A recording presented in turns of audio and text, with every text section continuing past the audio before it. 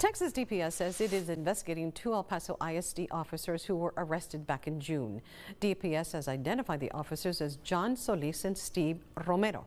According to court records obtained by KTSM, Solis is charged with false report, improper influence, official oppression, tampering with government records, and tampering with evidence.